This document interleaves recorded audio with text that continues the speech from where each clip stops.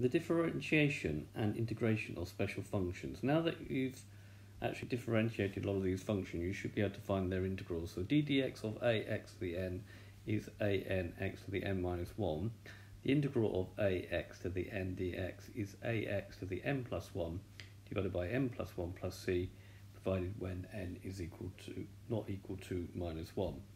Now, d dx of e to the x is itself e to the x, and if you integrate e to the x dx, you get e to the x plus c.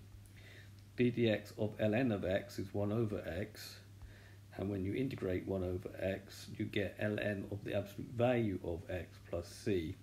So the absolute value takes case when x is actually negative.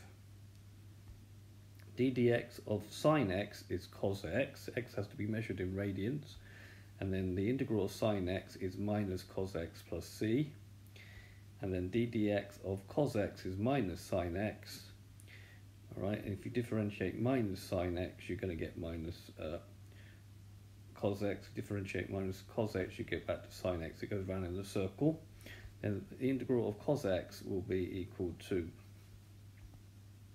the integral of cos x will be equal to sine x plus c. So we get a complete circle going around there. So that goes, differentiate sine, you get cos, differentiate cos, you get minus sine, differentiate minus sine, you get minus cos. When you differentiate minus cos, you get sine. Integrating, if you integrate sine, you get minus cos. Integrate cos, you get minus sine x. Integrate minus sine x, you're going to get back to cos x. Integrate cos, and you get back to sine x. So it goes round in a circle. d dx of tan x is sec squared x. We'll look at the integral of tan x later, but the integral of sec squared x is tan x plus c.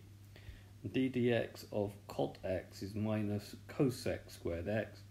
And therefore, if you want to integrate cosec squared x, you have to do minus cot x plus c. Notice the minus signs with that one. d dx of sec x is sec x tan x. And therefore, if you integrate sec x tan x, you're going to get sec x plus c. And then d dx of cosec x is equal to minus cosec cot x.